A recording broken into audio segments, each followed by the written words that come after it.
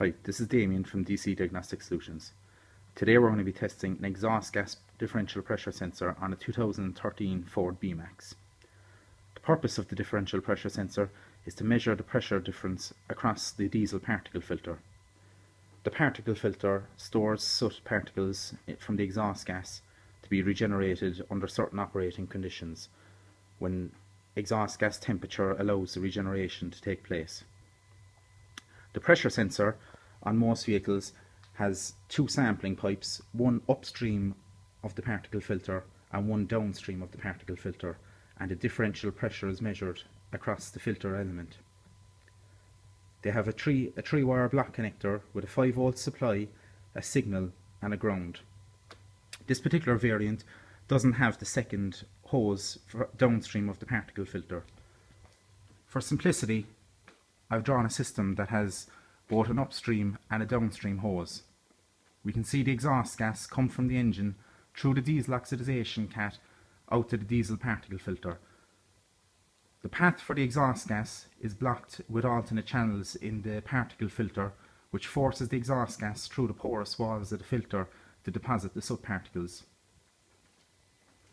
We'll now focus on the pressure sensor. We have a 5-volt supply from the ECU, a ground and a signal wire.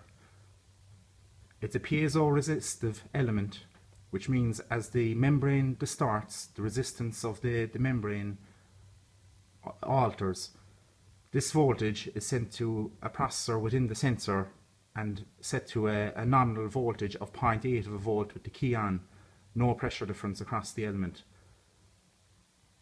If we increase the pressure upstream of the sensor to 50 kilopascals, we see a voltage of 3 volts on the signal wire. A very good way of testing this is using a vacuum gauge.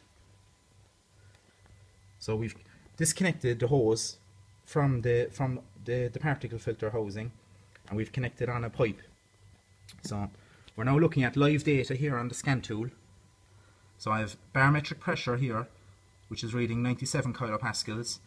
We have exhaust gas differential pressure reading 0 kilopascals, and we see our voltage is actually at 0.44 of a volt. That's our nominal voltage on this particular sensor. I've also connected up the oscilloscope, and we see that we have the half a volt there. That's the 0.44 nominal voltage that we see on the signal wire.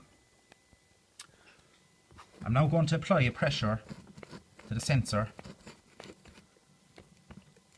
I'm going to apply a pressure of approximately 50 kilopascals, which is about 7 or 8 psi on this gauge. We see that we have our oscilloscope connected to the signal wire. If we now look at our oscilloscope pattern, we have just over 3 volts on the signal wire.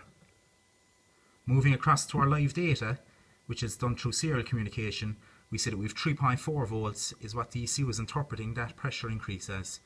And we see that our differential pressure is actually 57 kilopascals. Obviously our barometric pressure is only for reference at 97 kilopascals. The exhaust gas pressure differential pressure reading on live data is taking atmospheric pressure to be 0 kilopascals. So that's referred to as gauge pressure as opposed to absolute pressure. This is a very quick and easy test that can diagnose whether there's a fault with the differential pressure sensor or not. We'll now reduce the pressure, and we see on the oscilloscope pattern our voltage dropping back down to about half a volt, as we see on live data here as well, 0.44 of a volt, and we see that our differential pressure on live data is back down to 0 kilopascals. This is referred to as serial and parallel diagnostics. Serial diagnostics is through the data link connector with the scan tool, and our parallel diagnostics is testing the sensor, back probing it using the oscilloscope. I hope this has been an informative tutorial for you.